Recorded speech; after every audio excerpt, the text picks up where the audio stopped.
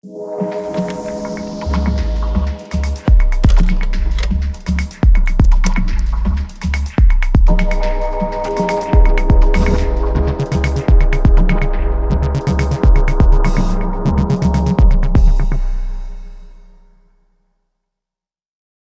everybody, this is Alex from Archaius Creative, and today I wanted to talk to you guys about LUTs.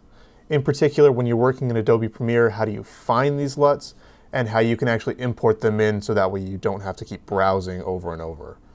Now there are two ways we can go about this. You can either browse and select LUTs individually, or we can actually go deep into some of the folders within our OS and add them so that we can find them in Premiere again and again through multiple projects. If we're working through a project and we just want to browse for a single LUT, in Premiere, it's a fairly simple process. First, we'll go ahead and open the Lumetri color panel and head into the Creative tab. In the Look drop-down tab, we can see that it will give us a few different options. We can disregard the None option since we actually want to be adding a LUT, and the Custom option since we're going to be using a pre-made LUT preset, and click the Browse option. Once we do that, a new window will pop up, just like every other import window that Premiere has, and we can search for one of our pre-made LUTs.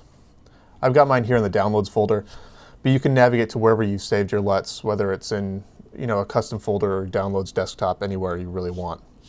But once we find the one that we want, we can simply double-click it, and then the LUT has been selected and applied to the clip through Lumetri. Now, while the step definitely is quick, just know that unless you know the particular LUT and the look you're going for, you won't have the option to preview it before you actually attach it.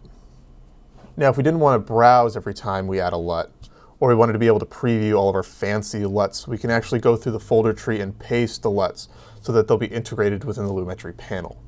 So instead of opening Premiere, first we'll actually start by opening the Finder. Now first things first is that we want to copy the LUTs from wherever they are saved currently so that we can paste them to wherever we need them to be. In this step we want to actually be copying the .cube files because that's what Adobe really likes.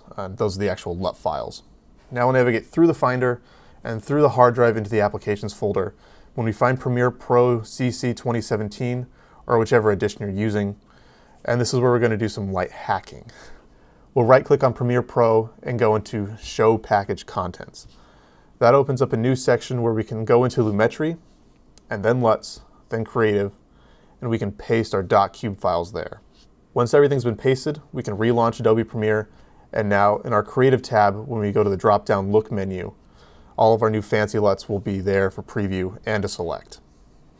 Now for PC it is slightly different in that we don't have to do the whole show contents file step, but the file tree, names and all should be the exact same, so you can follow the same exact steps and you should be good to go. For me, I highly suggest adding your LUTs because I'm a huge fan of the preview aspect of the Lumetri panel, and being a colorist I've ended up with tons of different LUTs from all over the place. And having to remember a lot of the names and the exact looks that they give you, it can get to be a little bit overwhelming at times. Now for this, you don't have to add in all of your LUTs. You can always pick and choose, so if you know you use 5 or 10 of the same ones every time, you can go ahead and add those ones and browse the rest of them.